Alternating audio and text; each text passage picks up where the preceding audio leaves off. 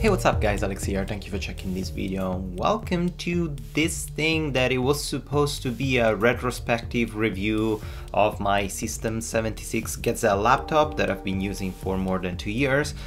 But then it turned into something different. So while I was doing some research regarding specs and all the technical aspect of the modern laptop that they supposed to be supporting Linux, or the manufacturers claim that they support Linux, I started noticing a trend that Apple started like many years ago. Stuff like thin frames, solder parts, lack of ports, the inability to hot swapping the battery and so on are all symptoms of the same disease, the pre-programmed obsolescence. Pre-programmed obsolescence is that practice of building something with the purpose of being obsolete before it actually can be. So you do something on a specific piece of hardware or software in order that in the specific amount of time that you decide you need to replace it because it's not usable anymore. But before getting into it, you know why you don't want to be obsolete at all? Your cloud VPS provider. And SkySilk is the perfect solution for you. Whether you're a senior developer with hundreds of websites or a student in need of a cheap and trustworthy solution to host your web projects, SkySilk is the cloud service provider you've been looking for. With machines starting at only $2 a month, with 3 GB per second of built-in DDoS protection, fast SSD, a convenient reward system, and a user spotlight program that rewards you based on your projects, choosing SkySilk is really a no-brainer. Their intuitive step-by-step setup system allows you to spin up a new VPS in less than 2 minutes. And thanks to their newly released Linux templates, you can create a new VPS with everything ready to go from the first boot. And if for whatever reason you stumble upon a problem, you can be sure their support is top-notch with detailed documentation, tutorials, and an ever-growing Discord channel to share and learn among other users. SkySilk is also the only cloud provider that pays you back the more you use it. I know it sounds insane, but it's true. New user will automatically have access to 100% credit match on your first deposit up to $200. So if you recharge your SkySilk balance by, let's say, $20, you'll get extra $20 on top of that. If you sign up to date, you will also get $250 in credit to use in the first 60 days. That's $250 you can use to boot as many machines as you want for 2 full months, so you can test the hell out of this system without spending a cent of your own money. Additionally, you can use the promo code ALEC@SkySilk to get 25% off of your first 3 months, even after the initial $250 credit expire. I've been hosting all my sites and projects on SkySilk for more than a year, and I never looked back. Long gone are the days of unexpected charges, terrible administration panels that only confuse you, or slow and unreliable VPS. Click the link in the description below and use the promo code ALEC@SkySilk to get your personal cloud VPS. Don't get me wrong, I like new things. I wish to have new and shiny things every day. I love the progression of technology. I'm not against that. The things that I don't like is the fact that all these computer manufacturers, they hide behind the fact of convenience and reliability just to force us to buy new hardware once every year or once every 2 years. The main argument is about solder parts. The more we go on, the less removable or swappable or replaceable parts are inside our laptops. We started with the RAM, now we're moving towards like the Wi-Fi adapter or the SSD and all the other components slowly being soldered, so nothing is replaceable. The main argument for solder parts is that you remove the human error, so the soldering is done by a machine and you remove the pin connectors, everything can be smaller and shorter, and it allows you to make thinner laptops, lighter laptops with less human errors, it's more reliable and all this kind of stuff. But if it was true, then we would have a way cheaper laptops because you reduce the cost. Everything is done by a machine, it's not done by a person, the production speed increases, and all these things should affect the cost of a laptop. But laptops are getting more and more expensive every year, and we're not getting the same convenience and the same reliability we used to get in the past years. So that's something wrong here. Let's take, for example, the System76 Gazelle laptop that I've been using for the past 2 years. This thing is a brick. You can say a lot of negative things. Well, not a lot, but you can say a couple of negative things about this. It's pretty big, it's bulky, it's not easy to carry around. If you travel, if you want to use it on a plane, it's not doable. It's made of plastic, so this thing is just plasticky thing, and if you push it too hard, it bends. It's kind of weird. You think like it feels flimsy, it doesn't feel really sturdy. But I've been using it for 2 years now, and it never failed on me a single day. I never had the necessity to grab a dongle because I couldn't use one of the many ports. I have everything that I need to do my work, and the day that it broke, actually the hinge, the plastic hinge here broke because I wasn't really careful, I was able to replace everything for less than $100 because everything is replaceable. So I just sent it to System76 and they took all the parts in, they put it in a new chassis and they sent it back.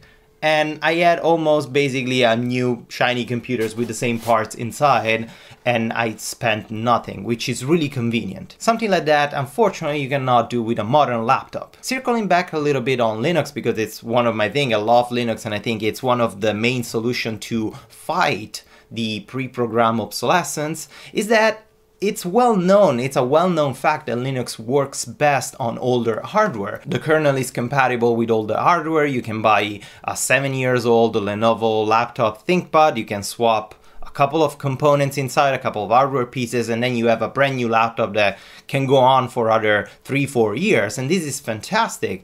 But the thing is that I'm seeing in these manufacturers that they claim to support Linux, like Lenovo or Dell even, there's not real effort in making it fully compatible with Linux. Actually, like for example, Dell keeps releasing the developer edition of their XPS, but even the new version of the XPS, they keep using the killer Wi-Fi adapter instead of the standard Intel Wi-Fi adapter, and the killer Wi-Fi adapter is not fully compatible with the Linux kernel, and you have spotty Wi-Fi, something doesn't really work. Even simple things like firmware updates, you cannot do them if you don't have Windows installed. Something that System76 doesn't care. It releases firmware update for all your hardware directly from Linux, and that's why I love companies like System76. And there are other companies, like smaller companies, that they just care about Linux compatibility. You buy your laptop, you buy your computer, and it's yours. And it's supported, and it lasts for a long time, and you can do whatever you want with it. And instead, with these other companies, with these other manufacturers, it feels like you're just renting. You're not actually owning, because they decide for how long you will be able to use the laptop. They do these, they make this decision in order to prevent you to upgrade, in order to force the laptop to become obsolete sooner than later. And you can make all your arguments that you want about reliability, about cost saving, but I don't believe all this bullshit. It's just bullshit. I don't believe this.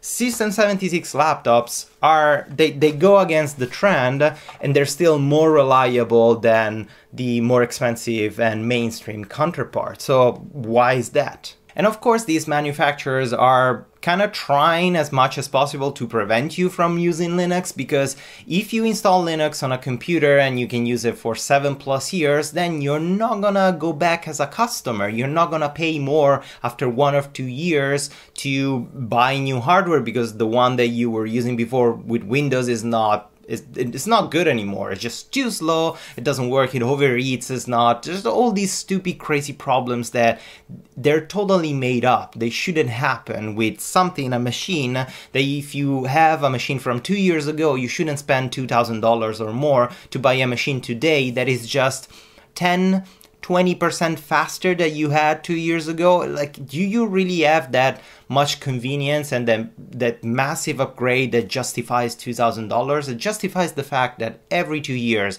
you need to buy a new computer. And also all these computers that we keep buying, the rest, they go in the landfill. They just go in the trash bin, and we're just destroying the environment just because we want the new shiny things every year. So I don't really know where I'm going with this video. I don't know like what's the purpose of this, but probably it's mostly a video for myself. For all those days where I look online and I'm browsing and I see the new ad or the new review of the shiny new laptop, and I get really jealous of, oh man, I have this old brick that it's really thick and I cannot bring it on, I don't know, I cannot slip it inside my backpack super easily, I cannot bring it on a plane, I cannot work from my favorite coffee shop on a couch. Like, how many times do you actually do that? Like, I work on a desktop, so I don't really need this. All this marketing around me is trying to forcing me to buy new things just because they're so cool, they're so new, so I feel so jealous that I don't have it. But I don't actually need it. With my needs, with Linux and all the things that I do, a 2-3 years old laptop, a 5 years old Lenovo ThinkPad, a System76 laptops that cost $900, it's way better than the newest and super crazy stupid things that, because it's so thin and light, has thermal throttling, so I don't even get the return in performance of what I actually pay the CPU for. So it's stupid insane. So whatever, let's conclude this thing by saying that don't buy new laptops, go to System76 or Tuxedo Computer or Pinecone, like, I don't know, just let me know in the comments below if you know all these companies, they actually do custom PC or custom laptops for Linux. Just, we should have a good list of the actual manufacturers we should go to instead of going to this mainstream that they're just ripping us off. So yeah, don't buy new computer, buy old refurbished laptops, go to System76 or similars, use Linux, save the environment in the meantime, and at the end of the day, thank you guys for watching, and I talk to you in the next one.